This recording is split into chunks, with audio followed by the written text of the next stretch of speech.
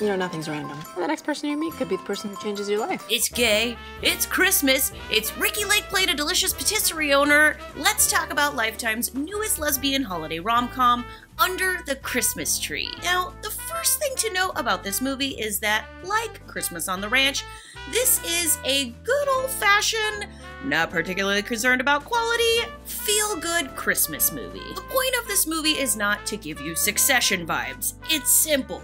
It's to make you feel good. Today is about Ricky Lake and two lesbians falling in love over roughly 2 hours of ridiculous plot lines. Alright, enough hodgepodging, let's unwrap the real gift here, Under the Christmas Tree.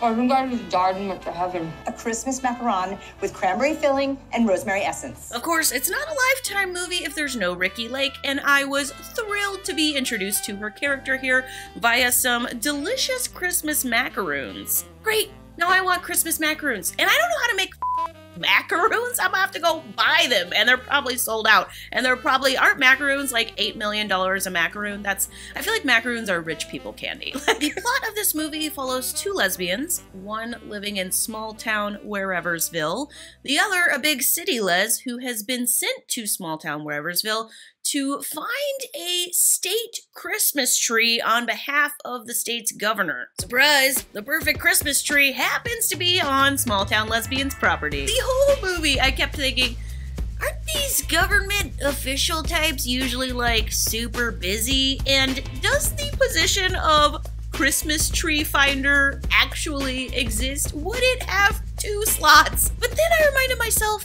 Lifetime. This is a Lifetime original, Amanda. You should be grateful the plot of the movie wasn't horse lesbian falls for vet lesbian when horse lesbian Steve fakes an injury to bring the two of them together.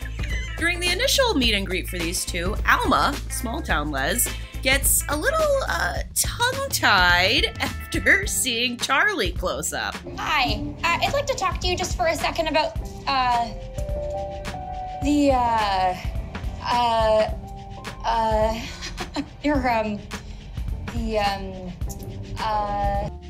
ay, ay, auga, auga. Wowza, hot lady. Just the buzzing got my chickens all riled up. I'm really sorry about that. From the moment these two meet, a chase commences. Charlie is after 2 things, her woman and her tree. Now, which thing she'll end up prioritizing is for you to find out. But the fun part for us is getting to watch them try to make it work despite Charlie's job and despite Alma's obsession with Christmas and competitions. Boy, that Charlie was something else. Think she's gay? Dad. Best moment of the movie so far. I wasn't surprised to see the community's positive reaction to this movie, at least partly because of Alma and Charlie's parents being supportive. Long have the gays asked and asked for movies to be made outside of coming out stories and horrific familial situations in regards to gay characters, and who better to fill that gap than the network known throughout my childhood for portraying women in horribly abusive marriages. I kid, but I love that Lifetime decided to shoot this movie. And I'm glad our community is finally getting some queer, goofy, cheesy holiday movies, just like all the straight, goofy, cheesy movies we all watched growing up as kids. You want to help? Yeah. Charlie's like, oh yeah, I'll help. Ooh, yeah, I want to help. Ooh, I'm gonna help you right now. Oh, is this helping? To the lesbian! To the lesbian! To the lesbian! I've made that toast a time or two. And I love all these moments where they combine wholesome Christmas elements with wholesome gay elements. It is just, it's like a drag queen manger scene. Just beautiful. Wait, so White Christmas made you gay? Absolutely. Of course, discussing which fictional character on screen made you realize you were gay is a popular pastime with queers around the world. Who was your first crush / obsession? I'm gonna be honest, the first time I saw J-Lo as Selena, it broke me. Like, I just melted into the floor. I could not, all I did was think about bustiers for about 3 years afterwards. Like, Can I send you in? Yes, please. I like a good harness to start your day. I see what you did there, Charlie. I see what you did. Tell me them putting on these harnesses wasn't a subtle shout out to the act of putting on a strap. Sometimes a tree can look incredible from a flyover. Maybe it's not such a perfect fit. Or maybe it's the one that you've been looking for your entire life. Charlie going into a metaphor about trees when she's really talking about them is such lesbian church vibes. I was just like, yes, Charlie, there is a tree out there for everyone. We all have a tree, right? Or forests, if you're a poly tree.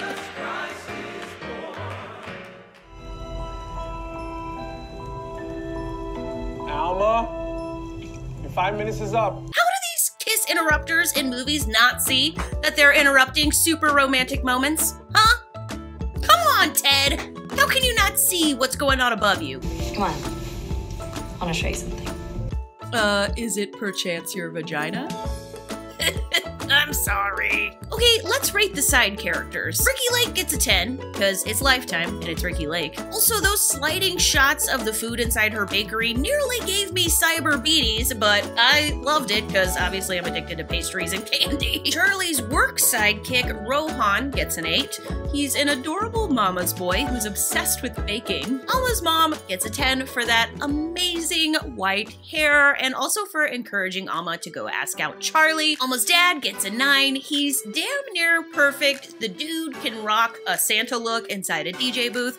Plus, he gives us what was probably the most heartwarming moment of the movie, playing with Charlie at the piano. Rohan's mom gets a 2. What a buzzkill. She didn't even say I love you to him, just hung up, and then he told the dead air, I love you, mom. Lastly, I'm giving the drone a 7. It was pretty fun, but we didn't get that awkward drone cam shot of Charlie and Rohan when they were searching for the perfect tree. I would have loved to see that. This movie is a bunch of cutesy moments strung together by a wispy plotline. It's a really fun watch for you and your partner.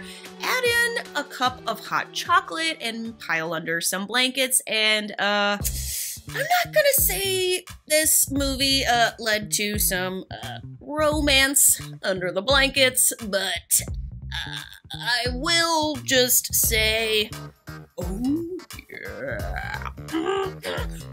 Oh, Merry Christmas! That's not to say this movie can't be enjoyed by singles, but I will say I watched this movie twice, and it was almost a completely different experience watching it with my partner as opposed to watching it alone in my kitchen while I was doing dishes. So, did you watch the movie? It was released just a couple of days ago. If so, what did you think? All right, we've got the big day coming up this week. Christmas Eve is on Friday, and I will be putting out my second video as usual. I just want to thank all of you for being a part of my channel and being so awesome and fun with your comments and your love and just all of it. It's really made this year really fun and exciting for me. I am sending you lots of holiday love and joy. I'm Amanda, and from my Really Gay YouTube channel, I am wishing you the merriest of Christmases. All right, see you next video. And I won't be wearing this pretentious suit, this pretentious cream suit. This is my wedding suit, by the way. I busted out my wedding suit for y'all. Merry Christmas to you.